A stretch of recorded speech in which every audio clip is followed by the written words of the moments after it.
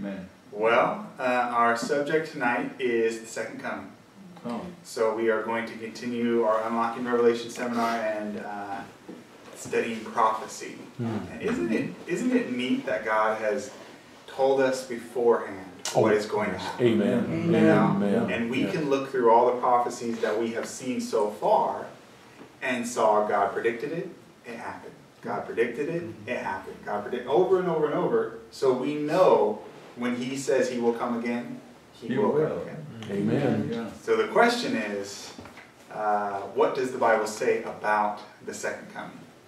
And is there some confusion on this subject? And I think there, as most subjects in the Bible, there is confusion on this subject in the world today. We should not be surprised at that. Did the Jews... That's good that they forgot. Did the Jews understand the first coming of Christ?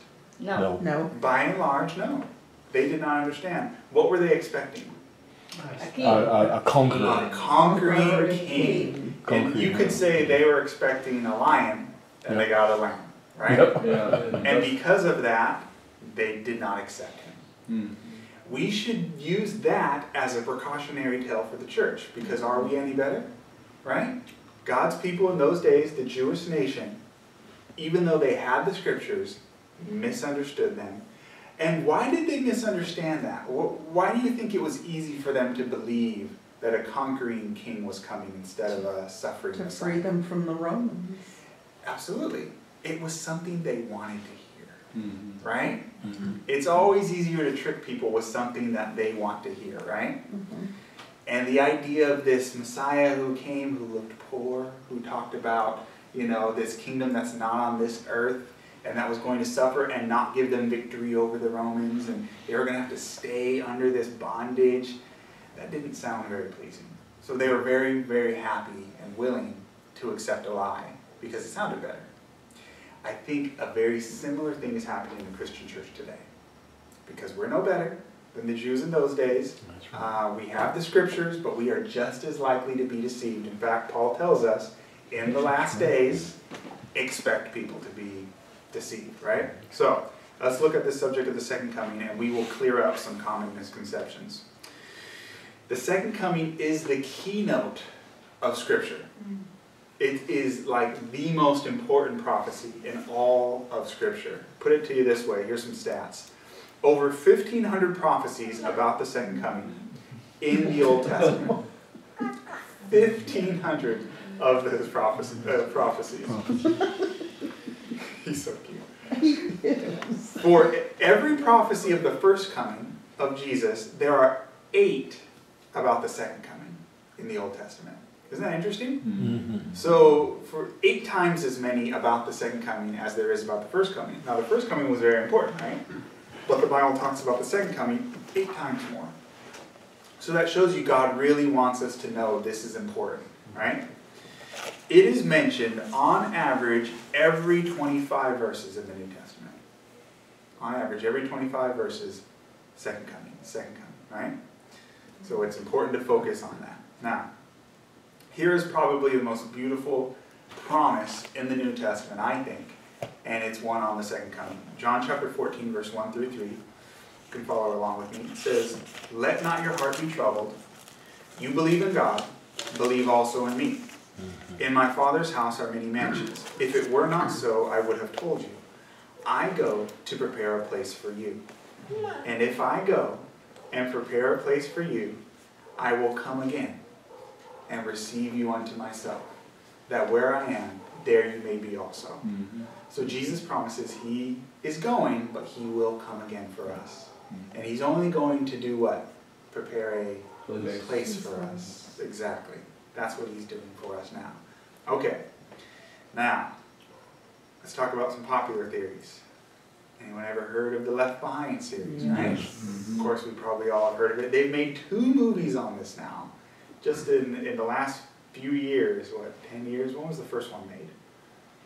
Was that early 2000s, late 90s? Something like that? And they've already got a second one. That tells you that the movie must have done good. Hollywood doesn't usually make movies like this unless they think it's going to sell. And so they remade the movie twice, and this is the most recent version. And they got a big name star as their lead, Nicolas Cage. And you'll notice the title there under Left Behind. You see the subtitle there? The end begins. The end begins, right? The end begins. So this is the popular view of the second coming. If you were to look and ask most Christians about the second coming, this is a very, very popular view. Now, here's a question for you. Would the devil try to trick us on this subject? Did he try to trick the Jews? Absolutely. Absolutely he did. So why would he not try to trick us, right? So here's what the secret rapture teaches. This is the basic idea behind the Left Behind series is the secret rapture. And this is basically what it says. I'm not saying this is true, I'm just saying this is what they say, right? It says that the church, or the faithful Christians, are going to disappear like you heard the idea of a thief in the night, right? Jesus will come like a thief, and they'll all disappear. That's the concept behind the title, Left Behind, is that all of a sudden there will be people who are driving, or even flying planes, or doing whatever, and they're in the office, and all of a sudden, poof, they're gone. And their clothes are on the floor. And they have those scenes a lot in the movie, where you'll have clothes on the floor, because the person inside disappeared. So why are they then naked if they go to heaven? I don't know. Okay, maybe they get celestial robes or something. That's a good question. Good question. Thank you, Matthew, for opening that up to us. Remember, we're going to be in spirit. So that's the idea, is that they all, poof, they're gone. And then everyone else is left behind, right? Oh, yeah. So the church disappears, but as soon as the church disappears, the end begins.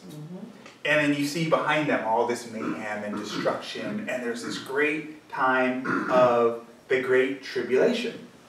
And the Antichrist shows up, and depending on what your belief is, there's various versions of this. Some say there's going to be a 3.5-year tribulation, some say a 7-year tribulation. Basically, it's going to be bad. Hello, please go down. I think there's people at your seats. Nice to see you. Oh, they're open. They're open. So, after the church disappears, according to this theory, then there's great tribulation all over the world. That's the basic idea. Now, you guys have heard this, right? Left Behind, the secret rapture theory. That's basically how it works. So, what we want to see tonight is that biblical? Is this idea of a secret rapture and then a great tribulation coming, is that biblical? Now, first of all, you should be thinking already. Sorry. That's okay, that's okay. No problem, no problem. Sorry. That's okay. You should already be thinking about this concept of the Great Tribulation, because haven't we learned about the Great Tribulation? Yes. And when did that happen? That was during the Dark Ages. That was the Dark 1260. Ages, right? The 1,260 years of papal supremacy where the church was persecuted. That is a great tribulation. Yes. Over 1,000 years, right? Now, it's true that a time of trouble is coming in the future, but the Great Tribulation has already happened. It's already happened. And that's the confusion, right? But a time of trouble is coming, so there's some truth to this idea that's going to be bad in the end. Well, let's clear it up. Let's see what the Bible says on this. Okay. So we know Jesus is coming. The question is, how will he come? How will he come? Second coming of Christ. Revelation chapter 1, verse 7. Behold, he is coming with clouds, and some people will see him. Is that what it says? No. It says, and every eye will see him. Amen. Interesting, right? Every eye will see him. Now, you may be asking the question, the planet is round like a globe. How could everyone see him at the same time, right? I don't know exactly how this is going to work, but we are given a hint here. So how will every eye see him? In Matthew 24:27, it kind of gives us a hint here. It says, for as the lightning comes from the east and flashes to the west, so also will the coming of the Son of Man be. So it seems that he comes, and over again when you read in the Bible, it describes Jesus coming from the east. Mm-hmm. And it seems as if he comes from a certain direction and goes, like lightning travels around. So maybe he'll make a sweep around the planet. I'm not sure exactly how that works. But that kind of gives us a hint that you could see things from a distance and they'll come from that direction. So that's the idea. But one way or another, Revelation is clear. Every eye will see him. Right? Okay, next question. So it's not secret. So that doesn't sound secret, right? If everyone sees it, right? Okay. Next question. Will it be audible? Will you be able to hear it? Oh, Yes. 1 Thessalonians chapter 4, verse 16 and 17. For the Lord himself will descend from heaven with a what's that? Shout. With the voice of the archangel and with the trumpet of God.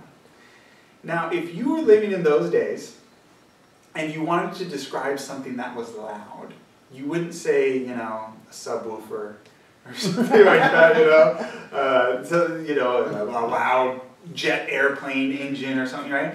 If you wanted to describe loud things in those days, you would use words like shout and trumpets. Those are like the loudest things you had back then, right? Or you could describe thunder and lightning like we saw in previous verses, right?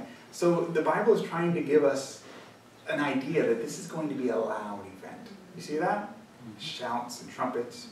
The Lord himself will descend from heaven with a shout, with the voice of the archangel, and with the trumpet of God, and the dead in Christ will rise first. Then we which are alive and remain will be caught up together in the clouds to meet the Lord in the air, and so shall we always be with the Lord. Now we'll come back to that verse in a second, but the idea I want you to see here is that it's loud. Okay? Next one. 1 Corinthians chapter 15, verse 51 and 53. Behold, I tell you a mystery. We shall not all sleep. We've studied this idea before, right? That death is asleep. We shall not all sleep, but we shall all be changed. Now, why is that? Because when Jesus comes at the end of time, there will be people who are still alive, right? Yes. There'll be Christians who are still alive, and so they will never die, right? Yeah. Isn't that beautiful, that idea? We could possibly, we don't know when the Lord's coming, but if it's soon, we could possibly be among those who never taste death. Wow. That is beautiful. That's beautiful. So we shall not all sleep, but we will all be changed. In a moment, in the twinkling of an eye, at the last trumpet. Again, we see this idea of audible, right? For the trumpet will sound, and the dead will be raised, incorruptible, and we shall be changed. So we, meaning the ones who are alive at the end, will be changed. So the dead will be raised from the dead, and those who didn't die, who are still alive, will be changed and given immortal bodies. Yeah. And then it says, this mortal must put on immortality. That's the idea. Do you have a You're point? right. In Matthew 16:28 it says, Verily I say unto you, there be some standing here, which shall not taste of death till they see the Son of Man coming in his kingdom. Well, that's a complicated verse. Not sure why you brought that up. I connected it to that one, but It's the idea when you read that passage, immediately after that, where is it? Matthew what? 16 to 28. Matthew 16, 28? Yeah. Matthew 16, 28. Surely I say to you, there are some standing here who shall not see death till they see the Son of Man coming in his kingdom. Well, who were there at that time, right? Well, that was the Jews. It was those at that time. Yeah. So a lot of people read this and they get confused on this verse, right? And they say, well, that means Jesus should have come a long time ago, because who are those people? The next verse, remember, there's no chapter divisions in the Bible originally. The next verse is Matthew 17, verse 1. Yes. Now, after 6 days, Jesus took Peter, James, and John, his brother, up on a high mountain by themselves. And you had the story of the transfiguration. And in the transfiguration, what happened? Jesus was transfigured and glowed like the sun, right? His face was like the sun, white raiment, right? There was clouds all around him. And who was with him? Elijah. Moses and Elijah. What happened to Elijah? Did he ever die? No. No. He never tasted death. He went straight to heaven, right? What about Moses? Did Moses die? He died. Yes, he did. Yes. Yeah, he did. Remember that? Sure. God told him go up on the top of the mountain and lie down and die, right? Yeah. And he walked up and he laid down and died, and he was still strong, you know. God be Isn't that a cool, that's a great way to die though, right? Yes. Because it's better than slowly. Like it says his eyes were still bright, and he was strong enough to climb a mountain, right? And I believe the reason why God did this is because they probably would have made his body into some kind of shrine. We were just talking about that at Pollock today, that people, you know, the story of Peter's body that they think they found Peter, and people they worship these things. So God says, go up onto this mountain where no one can see, lie down over here, and die.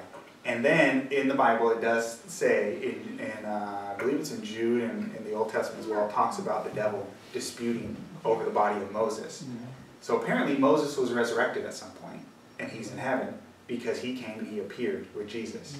So now you see two people, one who never died, Elijah, and one who was resurrected. These two symbolize the two groups of people who will be saved at the end. Amen. Moses and Elijah symbolize those who will never taste death, Elijah, and those who will be raised from the death of Moses. And so, in a microcosm, and then Jesus showing up glowing like the sun. That's what it's going to look like at the second coming. In a microcosm, this was a micro picture of the second coming. And who got to see it? Peter, James, John, Peter, James. and John. Peter, James, and John. They got to see it. So there were some who saw Jesus coming in his kingdom in a microcosm way. It didn't mean that the second coming was going to happen then, but you got to think of it in this way. If we say, for example, the USA is at war in Afghanistan today, we'll say that, right? Use those terms. Does that mean every man, woman, and child in the USA is in Afghanistan? No. No. No. It means that there are representatives of the country there, right? We have a presence there, right? That's the idea. In the same way, Jesus' kingdom was right there in front of James, Peter, and John. He's glowing like the sun, transfigured, and he's got the resurrected saint and a saint who never tasted death. So that kind of answers that idea. I get the concept of, you know, that there are going to be people who never die, but people confuse that particular verse. Anyway, okay, sorry. We'll keep on from there. So, at the end, there will be a great trumpet, and those who are died in Christ in the Lord, they will be raised from the dead, and those who are alive and remain that are Christians will be changed, because this mortal must put on immortality. But the idea is that it will be audible. We will all hear it. There will be trumpets. Okay. Who will be with him when he returns? All the saints. Matthew 25, verse 31. When the Son of Man comes in his glory and all the holy angels with him, then he will sit on the throne of his glory. Now, how many angels is that? Trillion. A lot. Apparently in Daniel it talks about 10,000s times 10,000s and thousands of thousands, Yes. right? We really don't know, but it's, you know, we're talking millions and millions, right? A lot of angels. Now, think of when Jesus resurrected from the dead, right? It says that, what was it, 2 angels came, and the Romans who were the guards who were protecting the grave, they fell like dead men when they saw an angel of the Lord. Oh, man. And that's just a couple angels, right? Imagine now if millions of angels. How sure. Oh, Wow. Can you imagine that? Just lighting up the sky with their glory, right? awesome. And their glory can't even withstand, is nothing compared to the one in the center, to Christ and his glory, right? So we were talking a very visual, audible, major event here. This is not something that, oh, did you hear Jesus came last night? No. I'm going to have to tell you, right? And in fact, when Jesus says, the people will come in the last days and they will say, I am Christ, right? And he says, if any man says to you, he's over here or he's over there, don't go. The reason, you know the reason why? Because no one is going to have to tell you. That's right. Yes. No Right. one's going to have to tell You you. will If they know. have to tell you, it's a counterfeit. That's right. Amen. And believe you me, Amen. the devil will try to counterfeit this situation. So, remember that verse. If somebody, hey, did you hear Jesus came? No. Because if I have to hear about it, it's not him. The That's Bible right. says every eye will see him. Amen. Right? Have the dead all raised from the graves? No, then No. that's not Jesus. Right?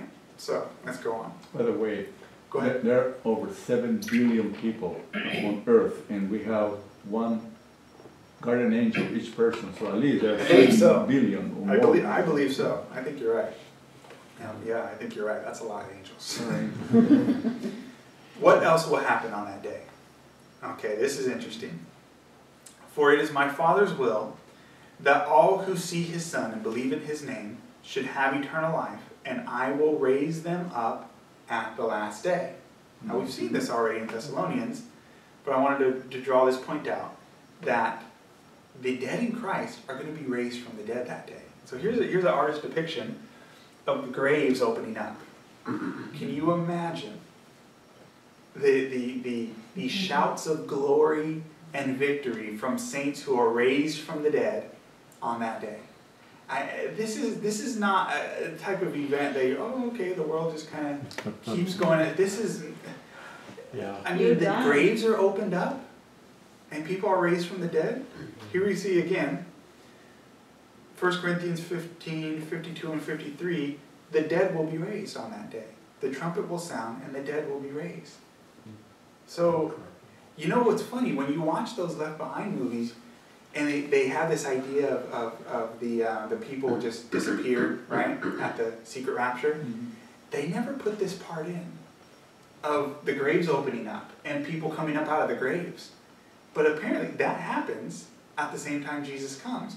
Why don't they show that? Because it doesn't fit into that theory. It just doesn't work. So the dead will be raised. All right, now let's summarize so far. So far we see there's going to be trumpets, there's going to be shouts, the voice of the archangel, the dead are raised, and every eye see him. Now, does that sound like a secret to you? No. No, it doesn't. It does not sound like a secret to me. Okay, what will the wicked do? What will happen to the wicked? We've talked about what happened to the righteous dead and the righteous living. What happened to the wicked? I thought this was kind of a funny picture here. This guy he looks like he's trying to hide under a rock maybe. Revelation chapter 6 verse 15 through 17. And the kings of the earth, and the great men and the rich men, the commanders, the mighty men, every slave and every free man, hid themselves in the caves and in the rocks of the mountains, and said to the mountains and rocks, fall on us, and hide us from the face of him who sits on the throne, and from the wrath of the Lamb. For the great day of his wrath has come, and who will be able to stand? That's such a, there's something sublime about that sentence, but it's also sad. The wrath of the Lamb, right? It almost sounds like an oxymoron. I mean, have you guys ever seen a lamb? You ever, pet a lamb? Right? You don't think of the wrath of the Lamb, right? Because they're so sweet, they're so gentle, and really, we should all, if you accept the sacrifice of the Lamb, then you have no reason to fear the wrath, right? And so the sad thing is that those who reject Christ are going to be afraid of he who is willing to die for them, the Lamb. So it's kind of this strange phrase of the wrath of the Lamb, right? But they're afraid, and they try to do something ridiculous. They try to hide from God. And it's kind of ridiculous. So that's why I picked this photo here, this guy trying to hide under a rock, as if he could hide from God. Hello. Sorry. Hey, no, you're fine, you're fine. Please join us. Yeah, there's a couple seats there. It's actually, Joshua, even more ridiculous is talking to rocks. Talking to rocks, right? Please, rocks, follow us. Yeah. And said to the mountains Yes. and rocks. Almost Desperate like- times call for desperate measures, I guess. Yeah. So the wicked try to hide at the second coming. Okay? What else happens? Malachi 4 verse 1. For behold, the day is coming, burning like an oven, and all the proud, yes, all who do wickedly, will be stubble. And the day which is coming shall burn them up, says the Lord of hosts, that will leave them neither root nor branch. Did you guys know that? That the wicked are destroyed at the second coming by fire? That's consistently spoken of in the Bible. And here's a picture here of a field there, and it looks pretty dry. And you know, when fire catches on stubble, it does pretty easy work. Right? That's the idea. The wicked are compared to stubble in that day, and the fire burns them up. 2 Thessalonians chapter 2, verse 8. Now this is speaking of the Antichrist here. And it says this, and the lawless one, in context, when you read the context of the chapter, it's speaking of the Antichrist. Then the lawless one will be revealed, whom the Lord will consume with the breath of his mouth and destroy with the brightness of his coming. So he will be destroyed with the brightness of the coming of the Lord. So that is speaking of the Antichrist being destroyed at the end. Okay? Matthew 16:27. For the Son of Man will come in his glory, in the glory of his Father, with his angels, and then he will reward each according to his works. So, at the second coming, each are rewarded according to their works. So the righteous dead are raised from the dead, given new bodies. The righteous living are changed and caught up in the clouds to meet him. So they get their reward. And then the wicked are rewarded according to their works as well, and they are destroyed. So everyone gets their reward at the second coming, right? Okay.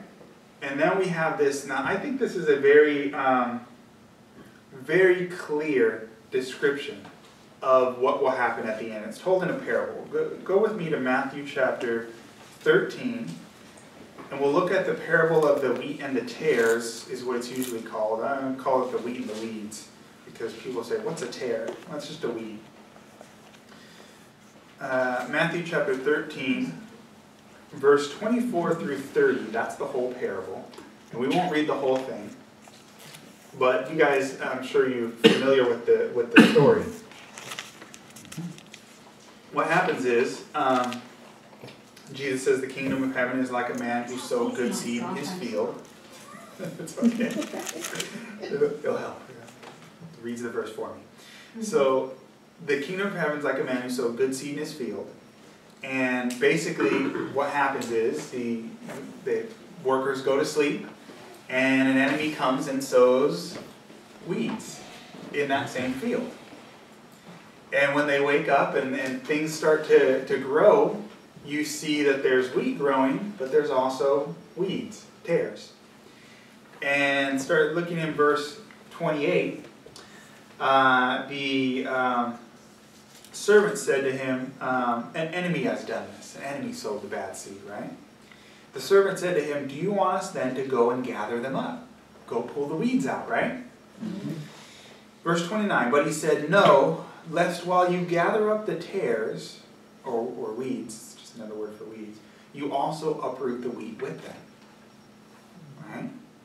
Let both grow together until the harvest. And at the time of the harvest, I will say to the reapers, first, gather together the tares and bind them in bundles to burn, but gather the wheat into my barn. Now, what's the order of events there? What happens? Who gets their reward first? The wicked or the righteous? The wicked. Looks like a wicked. The wicked. Did you see that? That's right, yeah. The wicked gather them up first and burn them and gather the wheat into my barn. So first the wicked get gathered up and burned. Now that is the exact opposite of what the Left Behind series teaches. It teaches that first the righteous get taken and the wicked are left and they're killed later at some point.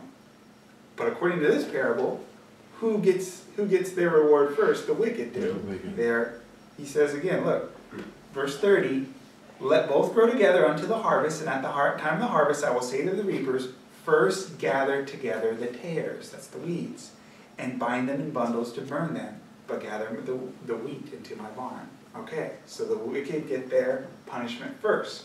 But they both get, it's at the same time. But if you want to, nitpick on it, really the wicked are destroyed first. That's the idea. But it all happens at the same event, that's the point. Okay, now, here's the explanation. Matthew 13, 36 through 43. This is one of the few parables that Jesus explains. Then Jesus sent the multitude away and went into the house. And his disciples came to him, saying, "Explain to us the parable of the tares of the field." He answered and said to them, "He who sows the good seed is the Son of Man. The field is the world. The good seeds are the sons of the kingdom, but the tares are the sons of the wicked one." Fairly simple, right? And do we have to guess what this means? No. This is the exact same pattern that Jesus uses in Revelation. Is he gives a symbol and then he explains it. That's the idea.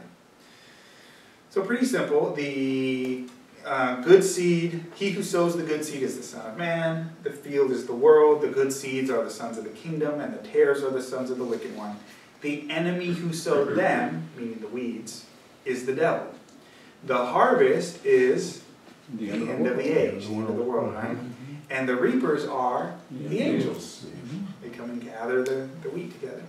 Therefore, as the tares are gathered and burned in the fire, so it will be at the end of this age. The Son of Man will send out his angels, and they will gather out of his kingdom all things that offend, and those who practice lawlessness. And will gather them into the furnace of fire. There will be wailing and gnashing of teeth. Then the righteous will shine forth as the sun in the kingdom of their Father. He who has ears to hear, let him hear. Fairly simple, straightforward, told the order of events. We see it's clear when this is going to happen, right? So this idea that God's people are taken away and they're not even around during the final stuff, and then the wicked are kind of dealt with, this doesn't fit the description at all. What we see is that first, the wicked are killed. It all happens at the same time at the end of the world, but if you want to get dicey about it, the wicked are killed first, as soon as Jesus comes, and the righteous are caught up together with him. You guys see the idea? Okay. So again, so far, we see that there's trumpets, there's shouts, there's voice of the archangel, the dead are raised, every eye see him, and all the wicked are killed at the second coming. All the wicked are killed. So How does that happen so fast, or what are we doing, or, I mean, is it? It is, it's just, well, it says We that, have to see it, it's it's just like, boom. so quick. yeah, well, it says that think of it this way. The wicked are alive because God allows them to be, right? Right. When he reveals himself in his glory, and he removes his protection from them, they're instantly burned up. Oh, Yes. okay, yeah, yeah. So when he comes, it says they'll be destroyed by the brightness of his coming. Yes. So just him showing up, the brightness of it, you can imagine just, Yeah. they just go into flames in front of him, you know? But the righteous are all protected from I him, see. and they are all caught up into the air with him. Amen. Amazing, right? Yes. So that's basically how it's going on. They Does are that make fireproof. sense? Like a movie, I thought. They are fireproof, basically. Yeah, the righteous are fireproof. You can imagine the wicked. You can imagine the wicked being. I mean, literally, yeah. The Bible says our God is a consuming fire, and we're going to live with Him for eternity. So He makes us fireproof, I guess, in some way, right? Yeah. But the wicked, you can imagine. You know, you've seen videos of like nuclear blast where it's just everything is just burnt up like that. And You the know, second, and yeah. So no one will be they're waiting destroyed by the brightness of His coming. when Jesus comes. Everybody's dead. That's a good point. You think about that, right? So if the dead who are Christians, believers, are raised and they're taken with the Lord, the righteous who are believers are caught up into the clouds with Him, taken with the Lord to heaven, right? And then if all the wicked are killed, then who is left on the earth? Nobody. No one. Nobody. This earth is empty. And we'll talk about that more when we talk about the millennium, but that gives you an idea of the idea. There's nobody left on this planet. Well, actually, there would be some. You guys use your creative imagination here. There are some beings left. The demons. The The demons. demons. That's it. Mhm. Yeah. The angels are going with us, right? Yeah. The only thing left on this destroyed planet Mhm. is demons and a bunch of dead bodies. That is their bottomless pit. Isn't that interesting? We'll talk about that more when we talk about the millennium, but that's very interesting. Okay. That does not sound like the world goes on like normal, or at least the world goes on in some chaotic state, because everyone's either dead or gone, right? So this idea that, when people disappear, then you're going to have this time period where the world goes on, but it's chaotic. No, all the wicked are killed, and all the righteous are gone. It's the end. The world's over. It's over, right? It's not this idea. The Left Behind series gives you this idea that the world continues for some time after the righteous are taken away. And we just don't see that in the Bible. It's just not there. Okay, now, where did they get this idea of the secret rapture, right? Because they must have some verses that they use, because it doesn't seem anywhere close to what we've seen so far, right? The description we've seen in the Bible does not seem to fit this Left Behind series, so where did they get this idea from? There's a few verses, and we're going to look at their best verses now. The first one is this idea of the thief in the night, right? You guys have heard of this concept. Oh, yes. Well, the Lord is going to come like a thief in the night, and he's just going to steal his people away while the devil's not looking, and we're all just going to disappear. That's the idea, right? Let's look at 2 Peter chapter 3, verse 9 through 12, and we will see Peter use this phrase, thief in the night, and see what he says about it. Starting in verse 9. You can follow along with me here. 2 Peter chapter 3, starting in verse 9. The Lord is not slack concerning his promise, as some count slackness, but is long-suffering toward us, not willing that any should perish, but that all should come to repentance. So does God want everyone to repent? Yeah. Absolutely. Our Calvinist brethren should read that verse carefully, because it doesn't fit the idea that he only wants a certain people to be saved. It says he wants everyone to be saved. Amen. But most refuse. Okay, so the Lord's coming, but he's long-suffering towards us because he doesn't want anyone to perish, right? Verse 10, but the day of the Lord will come as a thief in the night. And you can stop right there and say, there you go, Joshua, thief in the night. He comes and steals us away. Keep reading. Keep reading. Yeah. The day of the Lord will come as a thief in the night, bless you, in the which the heavens will pass away with a great noise, and the elements will melt with fervent heat. Both the earth and the works that are in it will be burned up.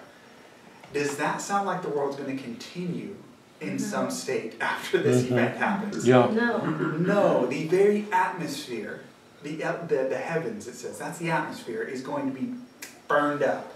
The elements themselves will melt with fervent heat. We have really messed this planet up in some ways, right?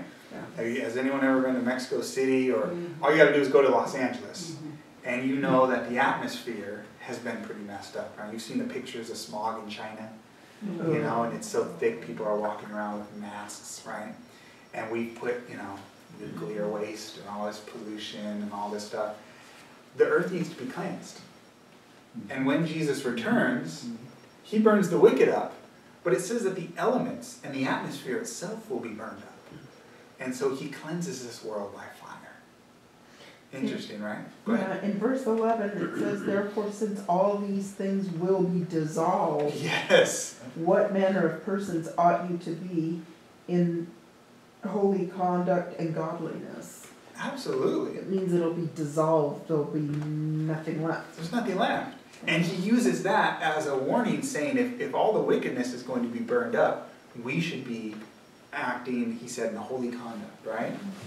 And so that's kind of all the wickedness is going to be burned up, so let him separate the wickedness from you now. That's the idea. But yeah, it's going to be dissolved. The atmosphere is dissolved, the elements melt with burning heat, and that happens, according to verse 10, on the day of the Lord when he comes as a thief in the night. So the idea of a thief in the night is not the idea that he comes, this picture that they presented, that he comes and he steals us away and everyone, what happened? All Christians disappeared. No, the idea of the thief in the night is that when a thief comes, it's unexpected. It's a surprise. That's the idea. It's not announced beforehand. But when the thief comes, if he takes everything and kills everyone there who doesn't come with him, then it's not like, oh, what happened? You know, it's over, right? That's the idea. So the thief in the night is simply used as a metaphor to let you know it's a surprise. It's a surprise, right? But that day, the elements melt with fervent heat, the atmosphere, the heavens is burned up. The earth doesn't continue. I'm sorry, the earth cannot continue if the very atmosphere is destroyed and the elements are burned. So here we see this thief in the night verse, and it just doesn't fit this concept at all. It doesn't fit at all. And so what you have is people taking a piece of a verse and spinning this theory out of it and just not reading, unfortunately not reading their Bible enough and being tricked by people who have also been deceived. Now, they might be good. I'm sure there's a lot of good people. You know, we've looked at other concepts before, people misunderstanding topics, and you could be a good person and misunderstand this topic. You could be a Christian, you could be saved and misunderstand this. But that's the purpose of studying this tonight, is so that we can help those people see this deception. Go ahead. Does it also mean, if I may ask, is when he says as a thief in the night, that we are not caught off guard, that we must be aware of how we stand We should before be ready. God? We got to be ready. If that Ready, thing because is, we we don't got know to when be it's ready going to now. happen. Yeah. So You know, today is the day of salvation. Today. There's absolutely. no guarantees for tomorrow because we don't know. what Let's tomorrow see is. here. Well, there's that verse that says, no one knows the hour or the day. Yes, it's in Matthew. Yes. Yeah. I think it's in verse 14, right? Verse 14, Let's see here. in the same chapter. Yeah, it talks about how in 1 Thessalonians chapter 5 verse 4, it tells us that it says, but you, brethren, are not in darkness, so that day should overtake you as a thief. Right? Because we're aware. You should be We're ready. not asleep. Exactly. Yeah. We're awake. That's the idea. We're awaiting Yep. that day. Yes. Yep, First absolutely. Thessalonians what? It was 1 Thessalonians chapter 5 verse 4. And it's also, people nowadays think, oh, you know, God's gonna come whenever, like hundreds of years Like from way now. down the road. Yeah, so I'm just gonna go on with my life, but you don't know the hour or the day. Absolutely. Not even the angels know. That's why lots of times these false prophets pop up.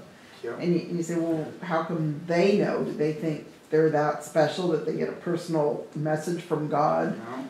Like these people who think next Saturday the world's gonna Oh, end. the September 23rd, yeah. Third with the planet or this. Yeah, let's talk about that on September What is 24th, and we September? will see once again. Once again, folks are get a little too excited on you know, something that sounds interesting, sounds exciting. They had but that it's article not on biblical. Fox News. They put it on Fox News. Yeah. You must be paying attention. It says there, that's in Matthew Every few 24. years there's something like this, 36. right? Oh. Yeah. Yeah. Okay. So yeah, we'll see. It's not gonna happen. So they have the groups, What's that? the September, I don't know, not. Oh yeah, there's this theory that there's gonna be this new planet or some planet Okay, comes. let's Yeah, talk about it the next It's day. not even close. It's not even close. And Okay. they call it Planet X. Planet X. Yeah. Yeah. We gotta pray for those folks. People are tricked easily. You gotta read your Bible more, and then you'll see, like you said, when you heard this stuff and you knew Revelation 12, and so you're like, no, that doesn't make any sense. Yeah. Okay. So here's the other verse that they often use for the secret rapture theory.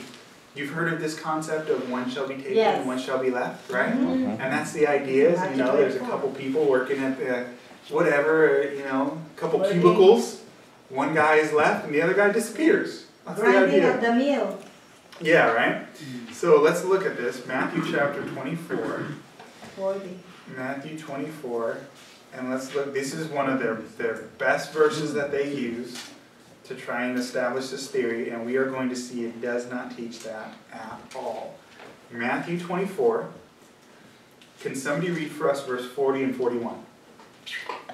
Then shall two be in the field, the one shall be taken and the other left. Two women shall be grinding at the mill.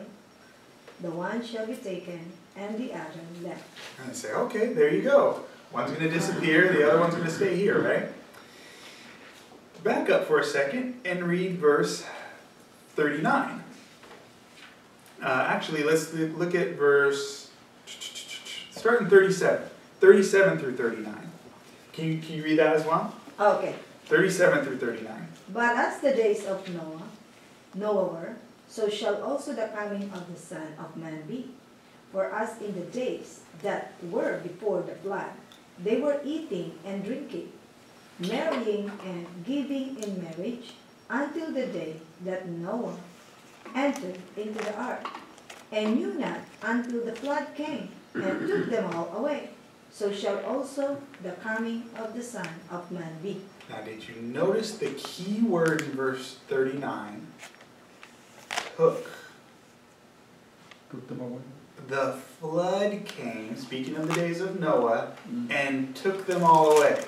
And it's speaking of those who were lost, right? Right. Yes. The flood, they didn't know, they were eating and drinking, marrying and giving, they didn't know what was going on until the flood came and took them all away.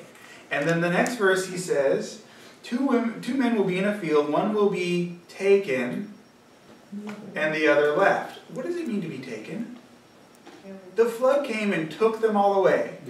One will be taken and the other left. Do you guys see the idea? They're misunderstanding what the word taken. It's the opposite. Those who are taken are the ones who are destroyed. Left means they are left unharmed. You guys see that? All you got to do is read the context. And it completely says the opposite. Until the flood came and took them all away. And then it says one man will be in the field, one will be taken, and the other left. Meaning left alone. So the left behind is the opposite. It's the opposite. Two women will be grinding a mill, one will be taken and the other left. Do you guys see the idea? Yeah. So you They're don't want to be destroyed. You want to be the ones left, meaning you're unharmed. That's the idea. The ones who are taken are destroyed. It's the opposite. It's the exact opposite. The devil often does that. He just do the exact opposite. All right, let's read a sister passage. You know, because the Gospels, they tell the same story multiple times. Luke chapter 17. Luke 17. And this is it's almost the identical passage. Jesus is telling the same idea, and he uses a slightly different word here, which makes it clear that those who are taken are destroyed. Let's see, starting in verse 26, Luke 17. And as it was in the days of Noah, so it will be also in the days of the Son of Man. They ate, they drank, they married wives, they were given in marriage until the day that Noah entered the ark, and the flood came and, in Matthew it says, took them all away. Here it says the flood came and destroyed them all. So the parallel to took them all away is destroyed them all. You see that? It's Jesus telling the exact same story. In one place he says the flood came and took them all away. In the other, in Matthew it says that. In Luke it says the flood came and destroyed them all. So what happens to those who are taken away? They're destroyed. You guys see that? Mm-hmm. That's all you got to do is just read the context. And now, notice this. Look at verse 34 through 37. Okay, here's this idea of one taken, one left, right? 34 through 37. I tell you, in that night, there will be two men in one bed. One will be taken, and the other left. Two women will be grinding together. One will be taken, and the other left. Two men will be in the field. One will be taken, and the other left. And they answered and said to him, Where, Lord? Where are they taken? So he said to them, Wherever the body is, there will the vultures be gathered together. It's funny, So where are they taken? Go ahead. my translation says eagles. Oh, it's the same idea. Yeah. Yeah. But when we hear vultures, that kind Yeah. of brings to mind what the idea is. Where are they taken? Well, where the corpses are, that's where the vultures will be. So those who are taken are the ones who are destroyed. They're killed. Do you guys remember in Revelation 19, it tells the story of the marriage feast of the Lamb, and it says, call together all the birds to come eat the flesh of kings, right? And that's called the marriage feast of the Lamb because at the second coming, the wicked are destroyed and all their dead bodies are strewn all over the earth, and the birds eat them. That's the idea. Those are the ones who are destroyed. Those are the ones who are taken. Where the vultures are, that's where the bodies will be. So it's the exact opposite of what that Behind series teaches. They will actually be killed at the second coming. So you do not want to be the ones who are taken. You want to be the ones who are left unharmed. That's the idea. Does that make sense? Taken equals destroyed. If you just compare Matthew 24 with Luke 17, exact same story. One says the flood came and took them all away. The next one says the flood came and destroyed them all. So taken equals destroyed. But if you go to somebody who doesn't read the context, you just take that one verse by itself and say, see, it's taken. And then you build this whole fanciful theory about, oh yeah, they're taken up to heaven and they disappear. And guess what? Here's one of the main reasons why people believe this. Let me tell you. Remember, we looked at the idea of the Jews and how they were deceived? And they were deceived because the idea of a conquering Messiah was something that they wanted to hear, right? Now, you go to Christians and you tell them, yeah, there's going to be a really bad time coming soon, great tribulation, but if you're a good Christian, you won't have to go through it. You'll just disappear. And you don't have to worry about that at all. In fact, you don't even need to study. Sometimes I've tried to study prophecy and show people the idea of the Antichrist. I don't want to hear that. I don't need to know that. I'm not going to be here. Yeah. Right? And so it tells people something that they want to hear. I don't have to go through the tribulation. It sounds appealing. And so people want to believe it. It sounds like, that sounds great. I get to just disappear, and I'm up in heaven while all this stuff is going crazy on the earth, and oh man, I'm glad I'm not there anymore, right? It sounds like something people want to hear. Unfortunately, the truth is, well, the truth is more beautiful, but people are going to be deceived by this because they believe in something they want to hear. But Paul says in Acts that we must go through tribulation to enter the kingdom of God, right? The idea that they say is, oh, well, the 7 last plagues come, we're not even there for them. But the 7 last plagues is it's like a repeat of the Exodus, right? What happened to the children of Israel? Did God take them out of Egypt first and then drop a bunch of plagues on Egypt? No. He dropped the plagues while they were still in Egypt, right? But the plagues didn't hurt them. Right? Psalm 91, 1,000 will fall on your right side and 10,000 on your left, but the plague will not come nigh you. That's the idea. We will go through the tribulation. It will be a time of trouble. Well, the time of trouble, it's different than tribulation. But the idea is we're going to go through this horrible time. We're going to have to go through it, but don't worry, God will protect us. That's the idea. So just as the children of Israel, they saw all 10 plagues, and it wasn't until the last plague that they were delivered and taken out of Egypt. In the same way, we will see the 7 last plagues. We will see all this time of trouble. But it won't harm us. But we're going to have to go through it. This popular theory tells people something that they want to hear. You're not even going to have to worry about it. It sugarcoats it. It sugarcoats it, exactly. Exactly. Okay? Last verse on this idea of what they use. You know that the word, okay, so it says the secret rapture, right? That's the name of the theory. Do you know that the word secret rapture is nowhere in the Bible, right? You don't find that phrase anywhere in the Bible. So where does it come from? The word rapture, it comes from a Latin word that you should already be thinking in Latin, huh? Which church was teaching in Latin? You should already be thinking, interesting, right? Rapture comes from a Latin word which means to be caught up. And it's from the Latin translation of 1 Thessalonians chapter 4, verse 16. So let's look at that again, and we'll see where they get this idea of being caught up. And the crazy thing is, you know, Colleen and I, we went to Blockbuster when they were closing it down. Remember that? You know, all the Blockbusters are all closed now. And we went to the Blockbuster when they were having their fire sale, getting rid of everything, you know, because Netflix and everything destroyed all the Blockbusters. They were selling all their stuff for and Redbox, and they were selling, you know, movies for $1 and stuff. And we go in there and we see what's in there, and they had the old Left Behind series in there. Oh, yeah. They had the old movies of it, the Kirk Cameron ones, Yeah. and I think we got it for $1, right? Yeah. And I was like, well, this is interesting research. I hadn't watched it, I want to see what it, watch the actual movie. And I remember watching it, and they quote this verse, and they see, here it is, we're going to be caught up together. And I was just astonished that they quoted the whole verse and ignored half of what it said. So let's look at this. 1 Thessalonians chapter 4, verse 16 and 17. They actually quote this in the movie.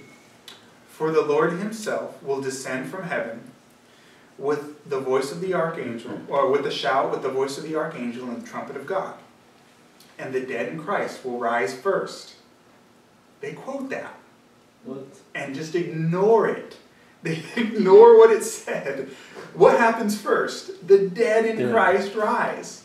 They don't depict that at all because it doesn't fit, right?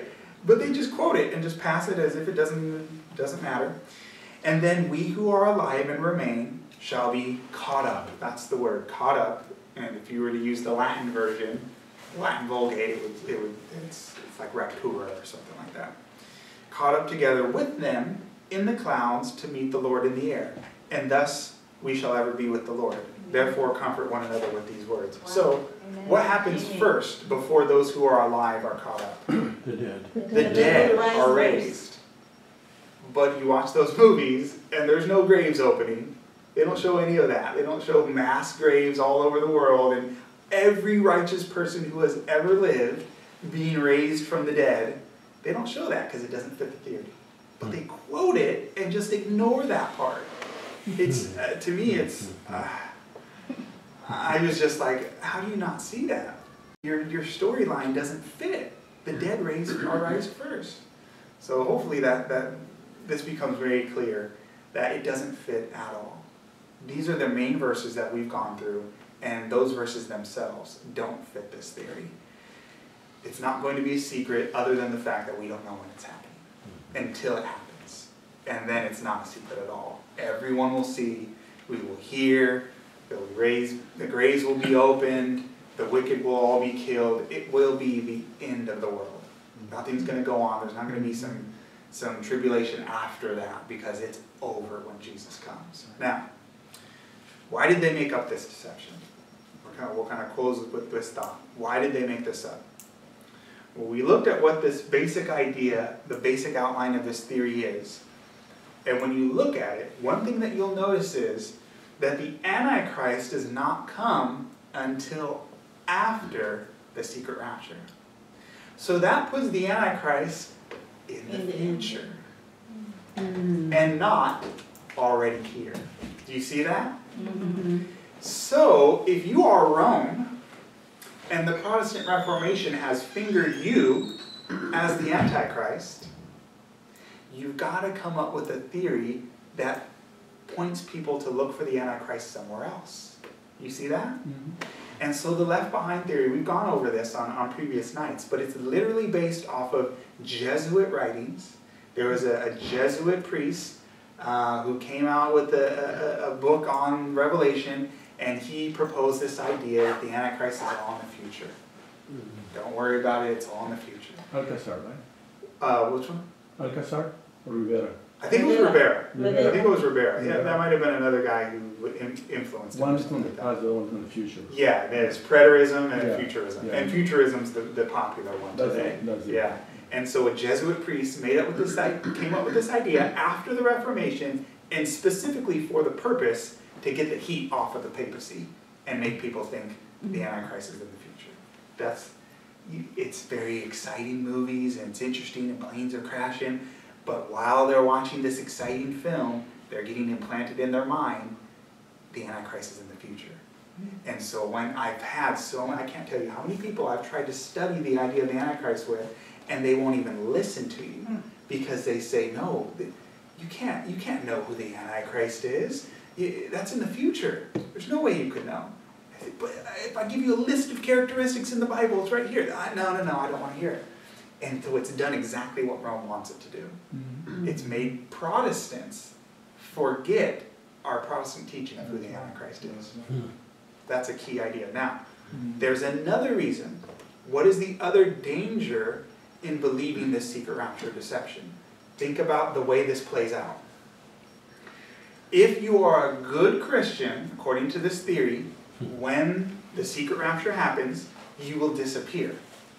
If you're not so good of a Christian, then you will see a time of tribulation happening. Well, you'll see all the people disappearing, and you'll say, oh, I better get my act together because I wasn't good enough to go on the first trip.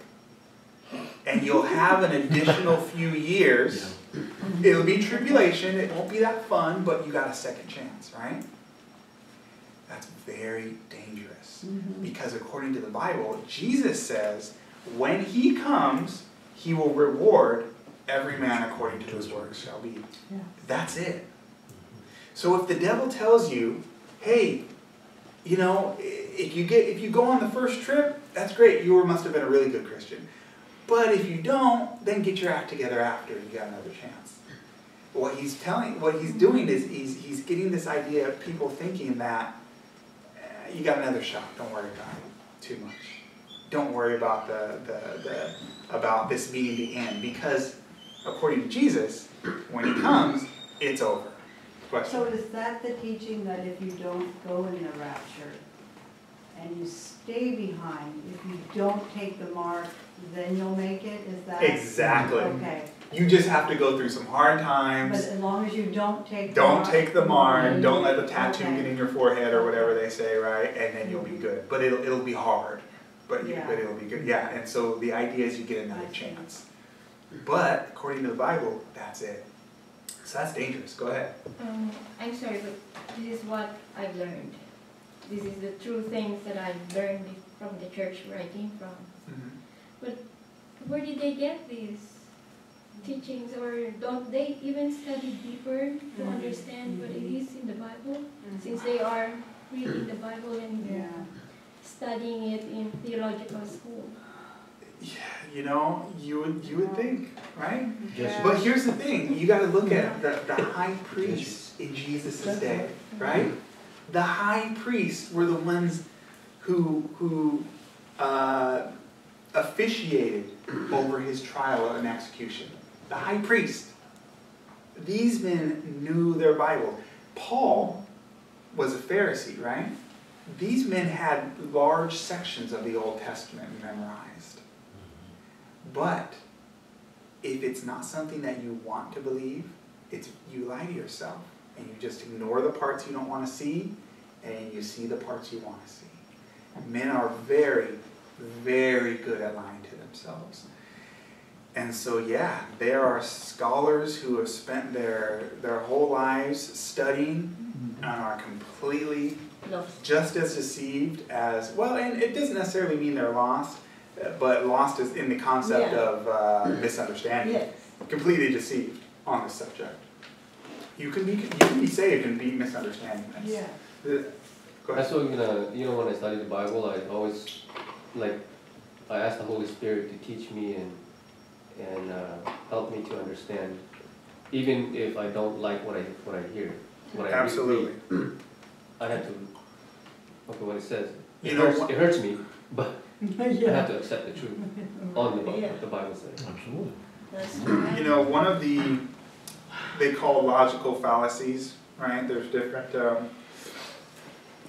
ideas of logical fallacies when you debate, and things that are bad ideas to prove a theory. And one of them is an appeal to authority, right? That, well, the rulers believe this, therefore it must be true. That is one of the chief theories behind Roman Catholicism, is that the priests know better, right? The learned men, the scholars, they all know better. But that is one of the reasons why the Jews in Jesus' day rejected him. Look at John chapter 7, verse 48. Now, I saw your hand. I'll ask you in just a second. John chapter 7, verse 48. Look at this. John chapter 7, verse 48. Here's the question asked. Have any of the rulers or the Pharisees believed him? You see that? So they said, look, the leaders don't believe this is the Messiah. The rulers and the Pharisees don't believe it, therefore he can't be the Messiah. So instead of studying it for themselves, they took the word of their religious leaders. Yeah. And because of that, many people rejected Christ. And I think the same thing's happening today, is that people say, yeah, all these... And that's the idea of Roman Catholicism, is the priest knows better, we'll tell you what to believe. We'll tell you what the Bible says. God wants us to know it for ourselves. Amen. You had your hand up? Yes. Yes. I just want to say that it doesn't matter if we go to these times, because in life we many times go through a hard situation. So I think we don't have to worry Amen. about it, but in our behaviors. Amen. Amen. I agree. true. I agree. Just like Peter says, we should, if all these things are going to burn up, then we should be living in holy conduct, but not worry about, leave the rest in God's hands. He'll take care of us. Amen. Absolutely. Amen. So, hopefully that makes sense. Yes. Another point, this is very verse, John 8, you read. Yeah. They answered then, the Pharisees, they answered to the soldiers and officers, and said, are you also deceived? It's incredible. They are the ones that are deceived. Yeah. This is the reverse. Yeah. Yeah. They were not deceived because they said, never men spoke like these men. And they said, oh, you're deceived, right? Yeah. And the religious leaders were tricked at that point. So we shouldn't be surprised. Just look at the history of the Old Testament, and how often was it that the majority of God's people were right on almost any subject, right? I mean, we're humans. And so it's a history of Israel just, oh man, they were tricked about this, tricked about that, tricked about that, right? So we shouldn't be surprised if the multitudes say one thing, right? Jesus says broad is the way, right? And so it's almost by definition, if you see a teaching that's popular, it's probably wrong. It's not right. If the great men and the leaders and the scholars all say something, gosh, I hate to say it, but most of the time they're wrong. All you got to do, you're going to believe your own eyes, or you're going to believe what some man showed you, And these verses are too clear. They're just too clear, And I'm happy, like I said, to look at their own verses, and all you got to do is read them in context, and it's obvious. Why don't people believe it? It's not popular, Yeah. That's why the Catholic Church did what they did, is because they wanted to appeal to the public. Yeah. It's not something that people want to hear. Yeah. Yeah, it's not popular. It's, for all these various reasons. The idea that the Antichrist, because if you reject this idea, you're rejecting futurism, and the idea that the Antichrist is the papacy, that's not politically correct to say anymore. If you say that in a seminary, today, you're looked as not only being old-fashioned and kind of outdated, and that's old fuddy-duddy stuff. The Pope's the Antichrist, but that's rude and it's not politically correct, And so there's reasons why people, there's pressure on people to believe a certain way.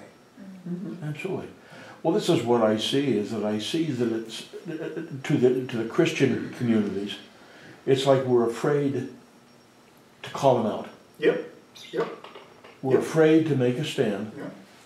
on what they believe, and this fallacy that they're spreading. Yes. We don't want to cause or to make waves. Yes. Yeah, let's not upset Let's them. not upset the Yes. apple cart here. Yes. Let's not upset them. Men will tell you not even to study prophecy. Who was it? I believe it was Yeah. Rick Warren in one of his books, and he says that we shouldn't even be studying prophecy, basically. Just, God doesn't want you to worry about that. And it's just, people don't, let's not upset the apple cart. But Right? what I was kind of thinking is that as far as calling out Oh, the yeah. Catholic Church. Yeah, absolutely. Oh, that's very not popular today. Don't go there. Don't go there. Very Don't not go popular. there. You want to, there's And some seminaries. that upsets me. That really annoys me. There's some seminaries where you could get kicked out. Yeah. Oh, You want to get your theology degree and be a pastor, you get kicked out for if you're consistently trying to share this. I don't want to hear Or that. read biblical. Yeah. And that's just kind of like about going back to where you were teaching a few weeks ago back about Catholicism, the papacy wants to get that world under united, Yep, world under religion. one Yep. basic rule, Under one Absolutely. religion. under their authority. Absolutely.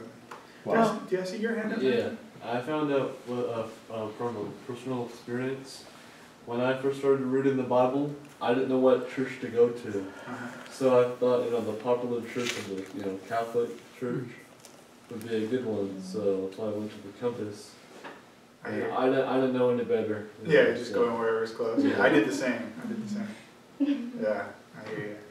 I hear you. Well, where else for the enemy to work In the church. than within the church? Amen. Within God's people, I mean, Yeah. that's just like the right ground. Absolutely. Well, in the He doesn't. Bible, Yeah. He doesn't waste his time on those who are lost. That's right, amen. He spends already all got him. his energy on the Christians. That's right. Yep, Absolutely. because there's And it no- says, Satan will come as an angel of light. He's That's works And his for a ministers church. come as ministers of righteousness. Yeah, Yeah. and we have to be so knowledgeable about it that we can recognize Study to show thyself approved. Right. exactly. One other question, please forgive me if No, I, you're if I fine. missed somewhere, Okay. but where's the white throne judgment? So there's a couple different ideas of judgment. There's one in Daniel 7, and there's one in Revelation 20, right? And the idea of so we will look at that when we look at the millennium. It's in Okay. Revelation chapter 20. That's a good question. Yeah, Okay. And we'll look at that very clearly, because there's two different groups that need to be judged. Think of it this way. We talked about this a little bit. When he comes, his reward will be with him, With him. right? So the righteous get their reward at the second coming. So that means they must have been judged beforehand. The wicked, although they get their reward at the second coming, they're also raised from the dead again. Remember, there's this second resurrection? Second death. And then they get the second death. Second So death, they're that's raised and then they die again, right? So in between the second coming and this second resurrection, they are judged. And Paul tells us that, he says, do you not know that we shall judge the world? and the That we angels. will judge even That's fallen right. angels, Yes, right? yes, yes, yes. So the judgment of the wicked must happen before they get their final punishment, which is the second death. So that's basically in a nutshell how the idea, So the it's wicked gonna need to come. be judged Oh. before they get their final punishment. But we'll Thank we'll you. look at that when we look at Revelation 20. Good question, good question. Thank you. All right, well, I don't want to keep you guys too late, so we should wrap it up. But good questions and good discussion. It sure was. Hopefully it was clear. Let's say a closing prayer. Somebody want to Okay. volunteer for us? Okay. Please.